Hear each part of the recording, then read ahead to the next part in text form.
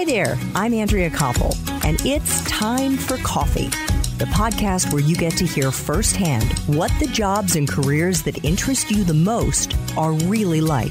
Hey there, Java junkies. Welcome to another episode of T4C. I am so glad you pressed play. My next fascinating guest is proof positive that no matter what you study in college, the sky is the limit for you in your professional life. As you'll hear her explain in just a few minutes, your career path may well consist of a series of pivot points that you will make in order to head in exciting new directions, each time building on existing skills while forging new ones. And so, if you're a liberal arts major, interested in foreign languages and foreign cultures, don't rule out the possibility you might end up in the world of finance or startups, or take on brand marketing and digital strategy, or become an angel investor, as I have seen over and over again in my own life. Never say never. But before I introduce you to Lisa Shalett, I want to make sure you've signed up for the Java Junkies Journal. That's our weekly newsletter that gives you an overview of the guests we're going to be featuring that week. Just head over to the Time for Coffee website at time4coffee.org and sign up. And while you're there, I invite you to check out the dozens and dozens of episodes of T4C that most interest you. You can search them by clicking on the career that is most relevant to your interests, and you can see all of the professionals we've interviewed who work in those fields. Now, my friends, please grab your mug and take a chug of your favorite caffeinated brew, because it's time for another caffeinated career conversation. And my guest today is Lisa Shalett, a retired Goldman Sachs partner who recently decided to return to work full-time in an exciting new role as managing partner and head of strategic innovation at Brookfield Asset Management. Brookfield is a leading global alternative asset manager focused on investing in long-life, high-quality assets across real estate, infrastructure, renewable power, and private equity. During her 20-year career at Goldman Sachs, Lisa held a number of leadership roles, some of which we'll be discussing in this interview, including global head of brand marketing and digital strategy, managing Goldman's brand during the 2008 financial crisis. During her recent so-called retirement, Lisa advised startups, angel invested, and also spent 1 year on the executive team of a high-growth millennial-led startup, gaining new perspective while applying her large company skills in an early-stage company context. Lisa, welcome to Time for Coffee. Are you still caffeinated on life and ready to go? Naturally caffeinated and ready to go.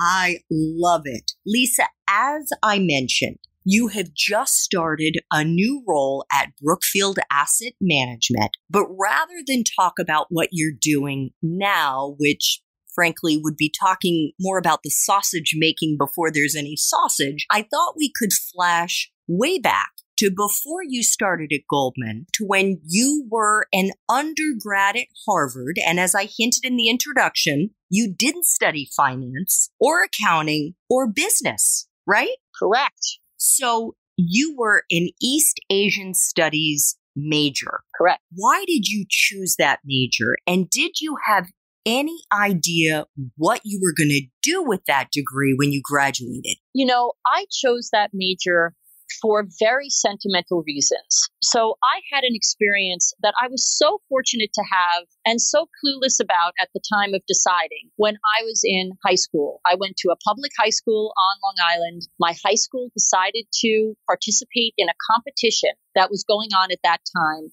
whereby two students from each state in the United States were able to compete to be chosen as exchange students. And long story short, I ended up in the summer between my junior and senior years of high school going to Japan and living just outside of Tokyo with a family that spoke no English. I spoke no Japanese, and it was a cross-cultural, phenomenal, eye-opening experience that from that point on really changed my life. Having had that experience, when I came home and still had my senior year of high school left, I decided that one day I would learn Japanese and go back and speak with that host family in Japanese and figure out what on earth I had just experienced.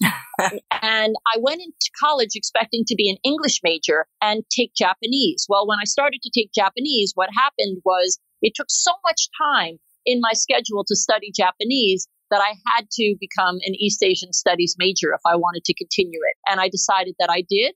And it led to a lot of interesting other opportunities for me as a result. So let's skip to some of those interesting opportunities. Did you know what you were going to do when you graduated? And what was your first job out of college? And how did you get it? I really had no idea.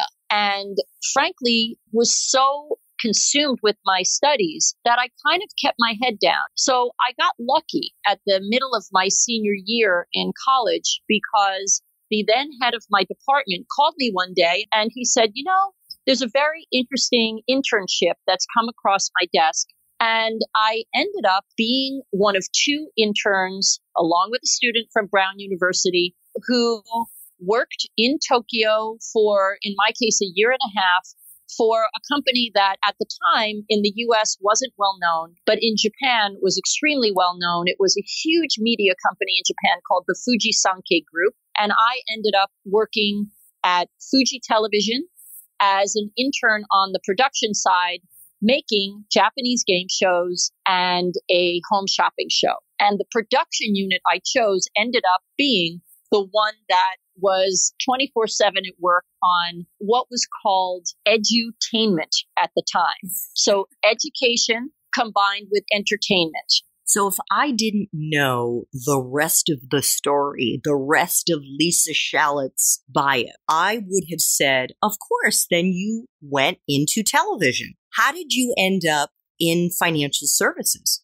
Well, as I looked at my peers whom I had graduated, college with, I found that some of them were at investment banks doing financial analyst jobs. Some of them were at consulting firms doing things where they seemed to be learning a trade, an approach, a methodology, a skill. And it got to the point where we were almost speaking different languages. And I really wanted to learn business. And there wasn't really a training program other than on-the-job training at Fuji Sankei that would enable me to learn business. And so at that point, even though I never would have predicted it, I realized I needed to go back and get an MBA. And so I applied to business school. And why were you interested in business? What was it about your classmates and what they were doing that attracted you? You know, I really felt like they knew how to do things, that they were learning skills that would help them be analytical, understand certain contexts, be professional, be able to understand an industry or a strategy, or some of them went right to law school. And so they were learning contexts that I didn't have. So I want to go forward now from when you were working at Fuji Sankei and after you got your MBA at Harvard Business School, you went to work at Goldman. I just want to take one step back and say that right out of business school, I told you that I was not interested in going to Wall Street. And so I wasn't even looking at a Goldman Sachs. And by the way, by the time I got to business school, the Japanese economy had imploded. So my supposed competitive advantage, if anything, had become completely irrelevant.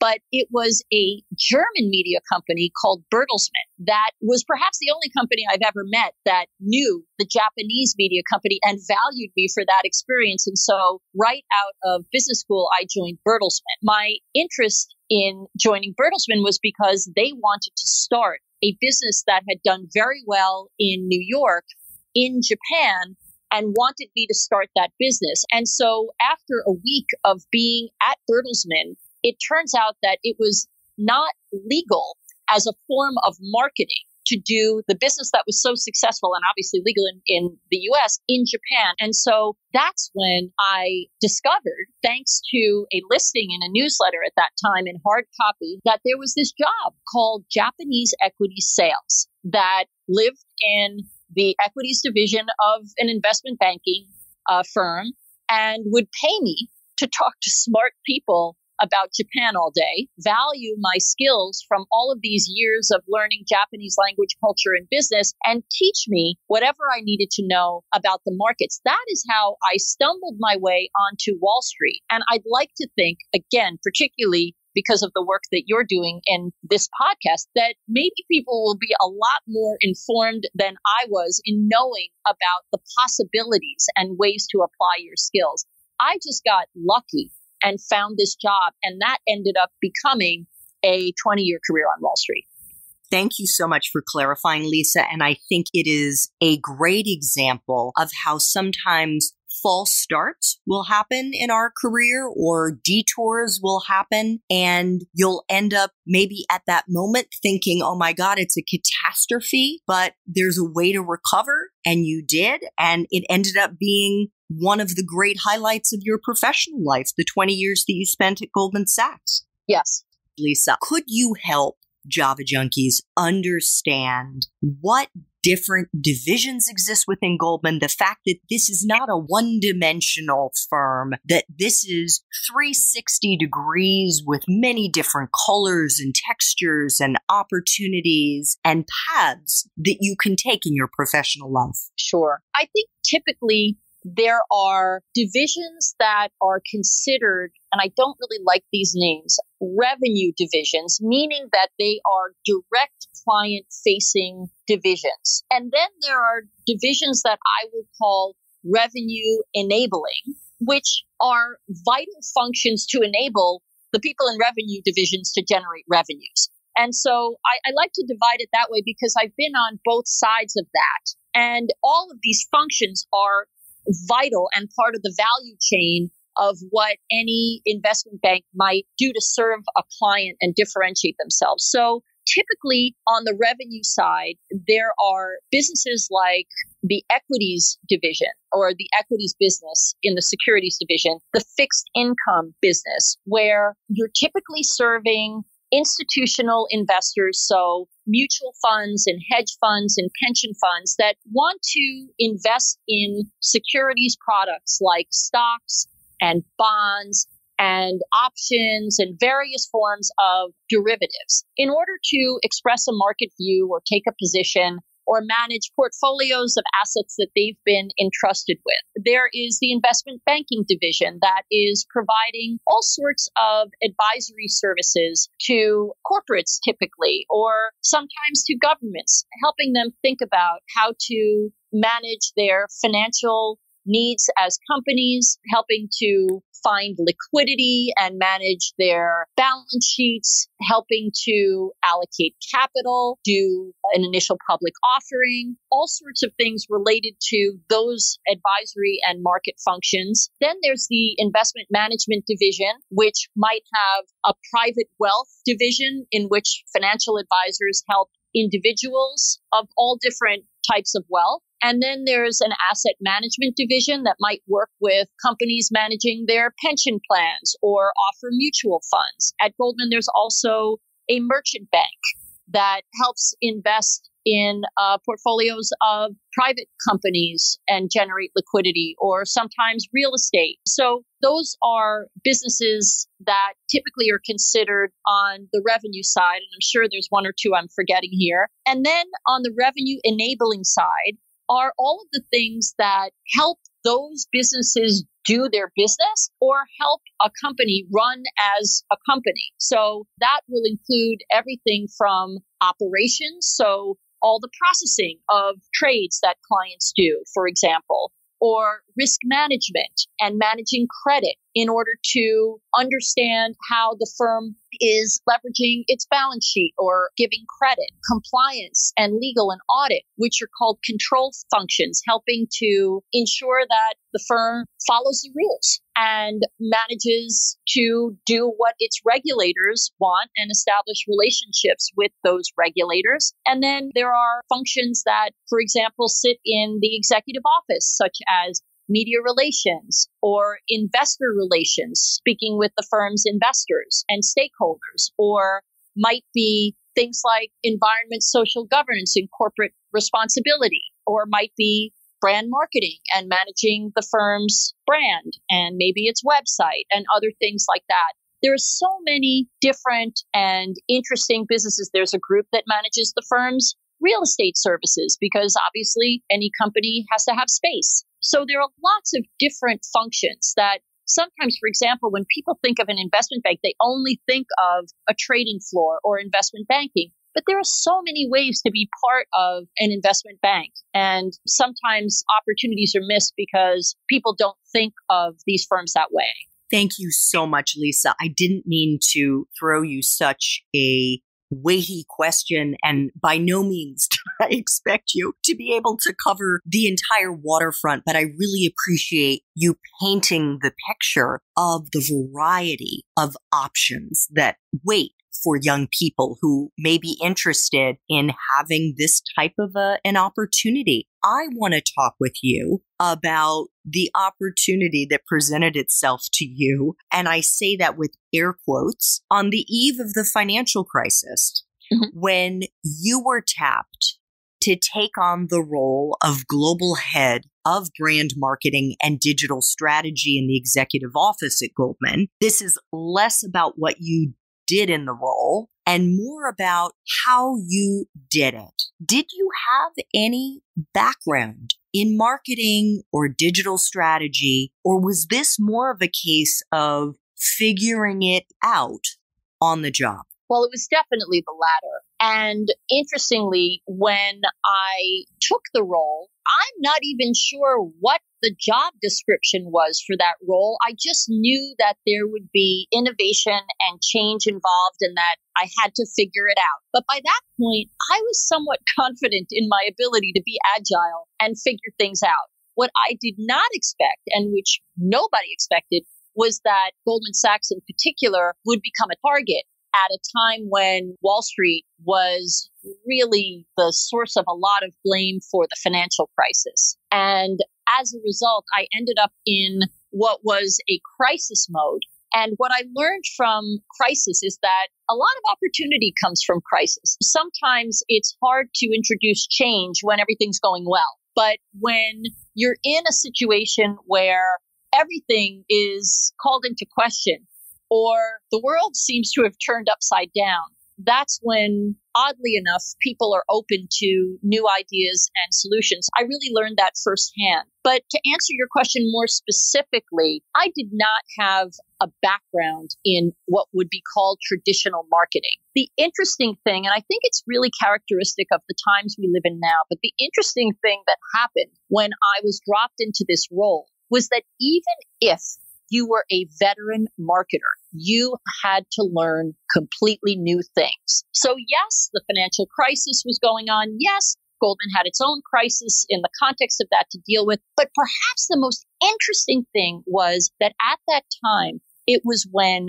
social and digital channels, the social media that we're surrounded by all the time and can't imagine living without, were first emerging. And as a marketer, whether you were experienced or just dropped into it like me, you had to learn completely new ways of doing things, new channels, new opportunities to communicate, new communications that were coming at you, whether you could control your brand, whether you lost control of your brand, the speed at which life moved when social media became so real time, and the ability to measure everything in a way that marketers really had never been able to. So on the one hand, there certainly were things that I called upon very generous mentors in the CMO community, the Chief Marketing Officer community, to learn. But we were sitting side by side. And if anything, I had an advantage because I knew nothing. So everything was a clean sheet of paper to me to learn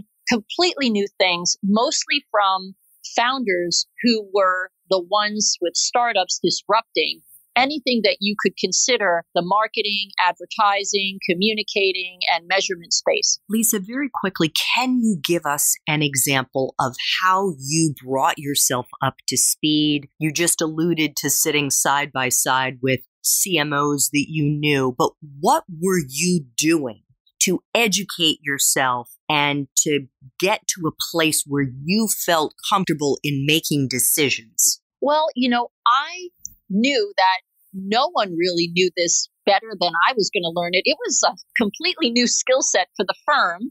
So in that regard, I felt even more responsible, but a little less judged. I would say that there were a few things that I did. One was I just started to really tune my antenna for information to be very sensitive. So I would spend a lot of time thinking about all the different ways in which Goldman's brand at that time was perceived and by whom.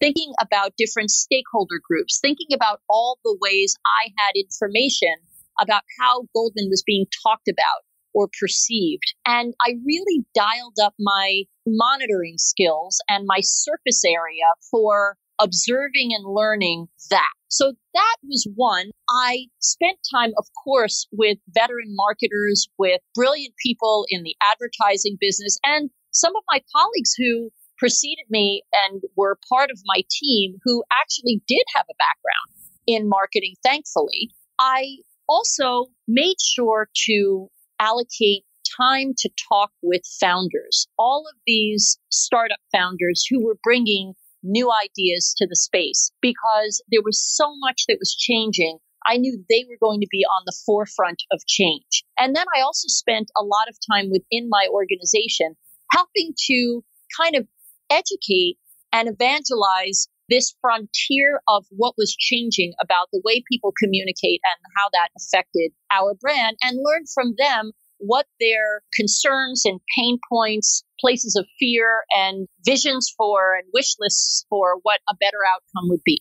Great. Thank you so much. There's so much more I could ask you about that, but there is also so much more I still want to ask you about other aspects of your professional life. One of them is the decision that you made in 2015, which was to quit Goldman after 20 years, to reset. I think you may have actually initially used the word retire. Why did you decide to step away? And what opportunities came your way, Lisa, as a result of breaking ties with the firm that you essentially grew up in? You know, I think that as this listening audience will keep experiencing different life milestones, it's important to reflect on what kind of life do I want to be living? What kind of options do I have?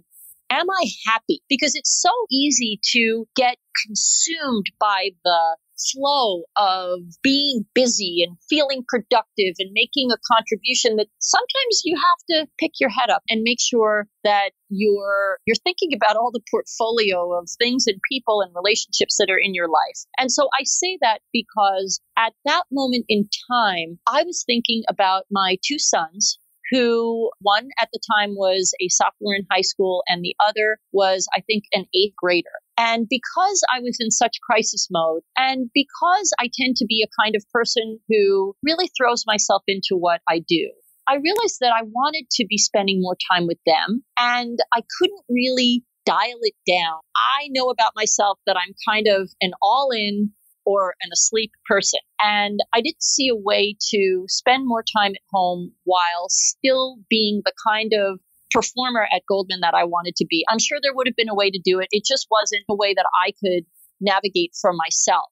And I had a life event, which was unexpectedly, my father passed away. He fell off a ladder and never regained consciousness. I share this because we will all have life moments, and hopefully more of them will be joyful than sad. But of course, we're going to have unexpected sad moments. And those moments make you pause. They make you think, wait a second, I need to slow down.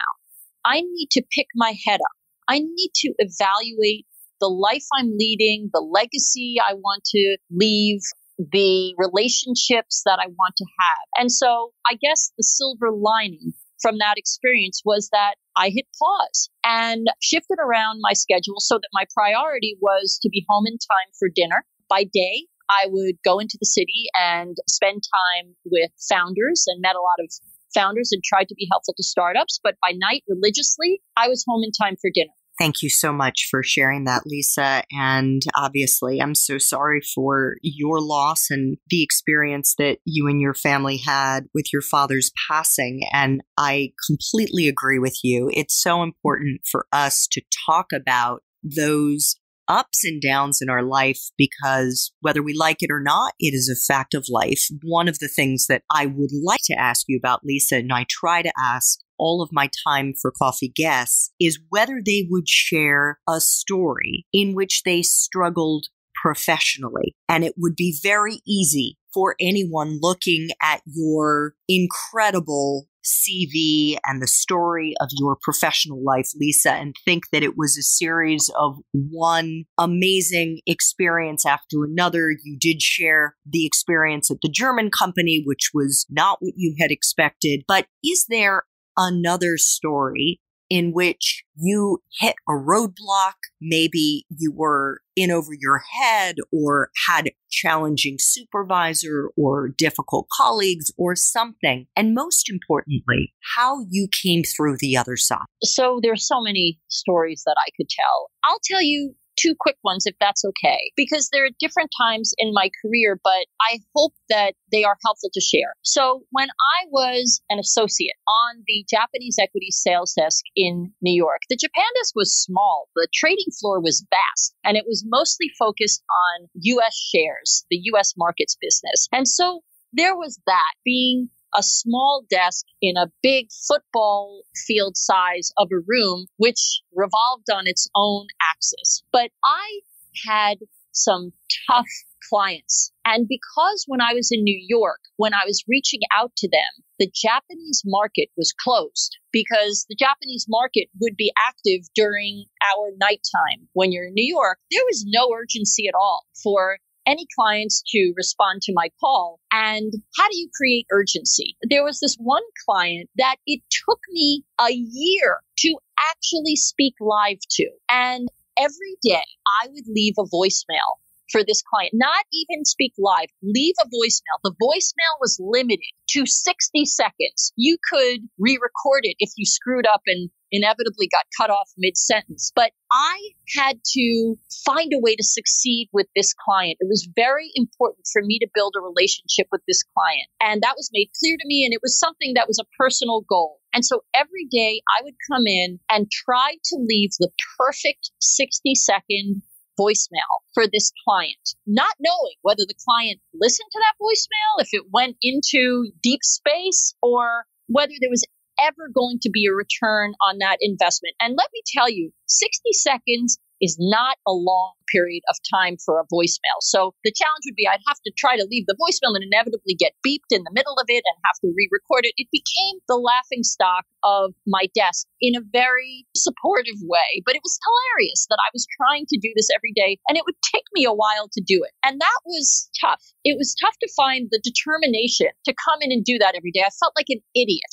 But you know what? In a year, maybe the client timed it to see if I'd last a year, but literally a year to the day, that client picked up the phone. I didn't even know what to do. I didn't believe it. I was leaving my voicemail, and then the person said, "And that sounds very interesting, Lisa." And I froze. I almost didn't know what to do. I thought it was a joke. Someone was playing a joke. But that became a very valuable relationship after that. And it taught me a lot. But going through that, I mean, I definitely had my lows, wondering whether I had chosen the right profession, wondering whether this was a waste of my time. And lo and behold, it worked out. I would say the other thing is that as I've been in these roles where I've dropped into situations where I don't know anything, where I'm surrounded by subject matter experts who know more than me and who know they know more than me, or where there's something that I need to do to drive change. Often these roles can be very lonely. You're bringing new things. Sometimes people don't want to change. They know more than you. How do you overcome the loneliness and a really profound sense of ownership of the risk of doing anything, assuming you can even make the change happen? And I found ways to believe in the mission. I found ways to challenge myself to see things from others' perspectives so that I could win them over and get their buy-in. But believe me, there were many days where I just felt really on my own, even as part of a team, because I was trying to drive new things. And you learn a lot from those experiences, but they're not necessarily always fun. absolutely. Thank you so much for sharing those, Lisa. It reminds me of the other Asian country that you and I share. I should say just being in Asia was the experience that I had living in China and learning about the Chinese culture and the importance of knowing how to eat bitterness. Yes. And if you can grit it out, you will get to that better place. But you have to develop that tough skin and determination and just put your head down and muscle your way through those difficult times. Lisa, final time for coffee question. If you could go back to Harvard and do it all over again, but based on the wisdom you have now, what advice would you give yourself? I wish I had met more people, found great mentors, developed relationships with professors, and really understood how important it was to have a discipline around just meeting people and taking advantage of the phenomenal environment that college is. There are companies coming on campus all the time. There are interesting speakers. There are people to meet. And then there are your peers. Seek it out and increase the surface area of learning. I think now, I would have realized what a candy store that was, and I would have done even more to find the cookies, the brownies, and the lollipops.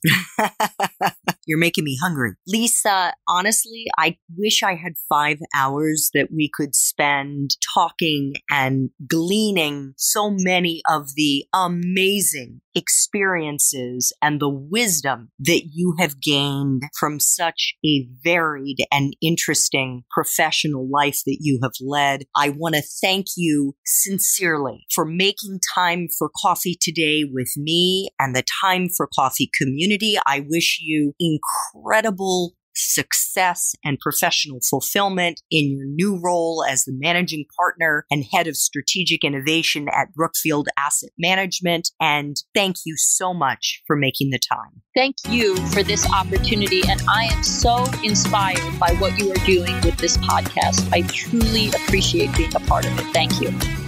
Thanks so much for listening to Time for Coffee, where the professionals in the jobs that most interest you always have time to grab coffee 24/7, no matter where you live. I have one quick favor to ask you. Remember to rate, review, and subscribe to Time for Coffee. Thanks so much.